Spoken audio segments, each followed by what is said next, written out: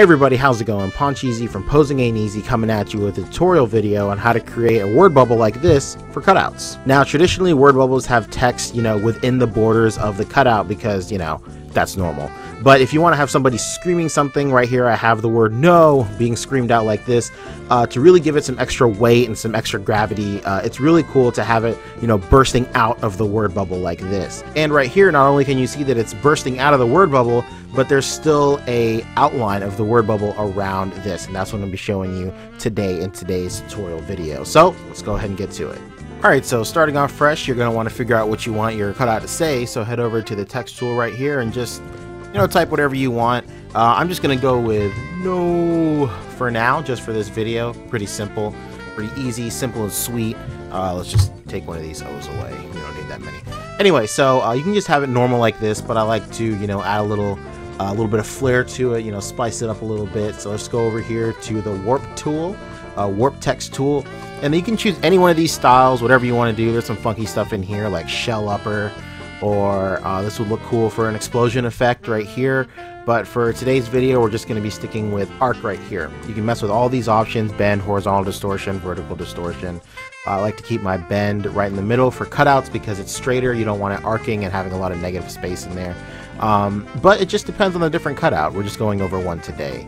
So we're just going to set the horizontal distortion right here, as well as the vertical distortion, kind of make it look a little bit funky like this.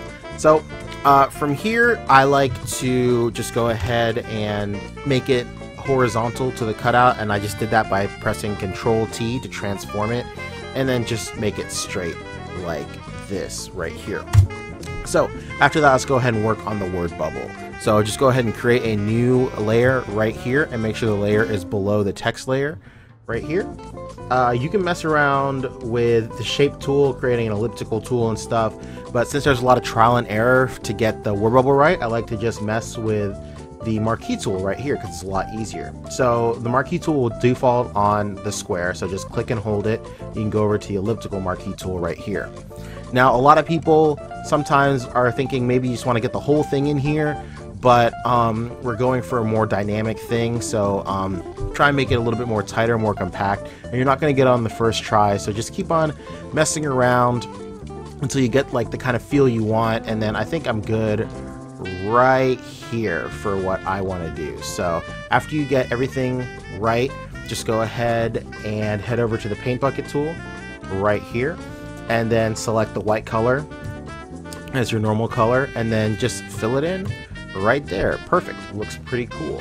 Now next, what we're going to want to do is just make the stem for the cutout right here, and then for that we're just going to create a new layer right here, and then head over to the polygonal lasso tool.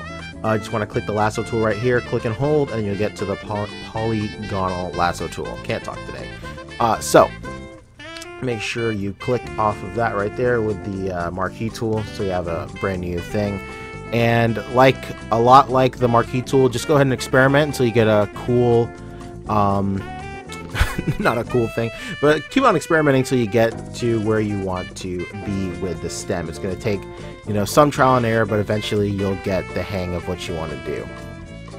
So not there.